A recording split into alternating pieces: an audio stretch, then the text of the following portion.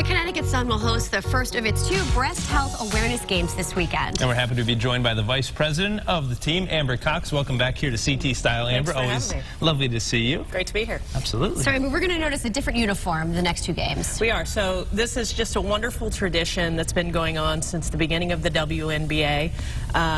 We have our pink uniforms. This year they're gray with accents of pink.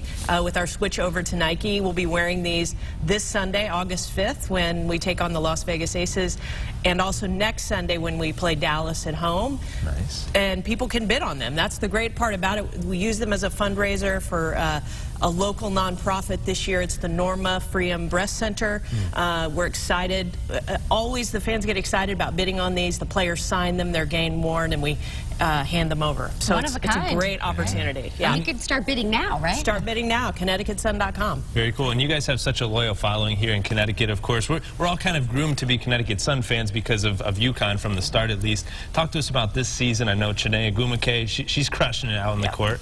Just named an All-Star, just wrapped up All-Star weekend in Minnesota. Super proud of Chiney, coming off an injury last year, has just come back in full force like she never left. Yeah. It's been a great year. We are in the home stretch. We've got 8 games left, 6 of them at home.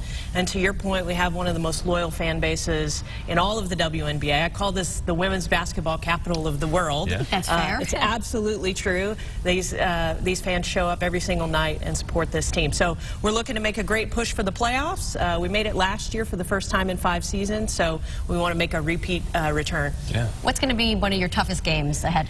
There are several.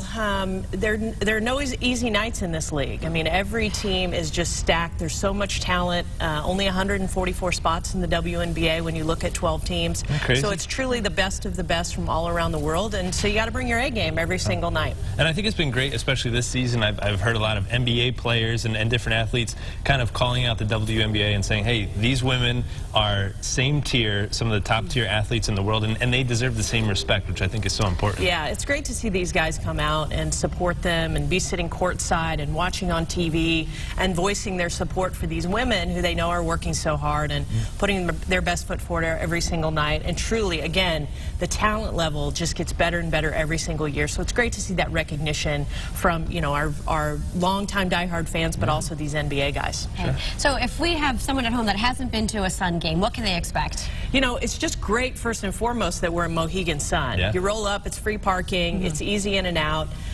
Tickets are really affordable. You can get them for as low as $15. Not a bad seat in the arena. It's just a rockin' atmosphere. 2.5 hours of just great fun all around, including the basketball and then the entertainment that goes along with it.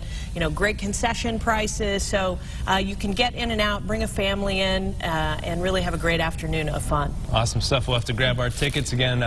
8 more games left, 6 here at home. 6 at home. And of course, these 2 games coming up this Sunday and next Sunday, all to support breast cancer. So it's a very important event. Rock the pink. There it is right there. Head on over to ConnecticutSun.com for more details. Grab your tickets and, of course, support our favorite home team. There you go. Amber, thanks so much for being here. Thank you. Good luck with the rest of the season. Appreciate it. Thanks. Cool.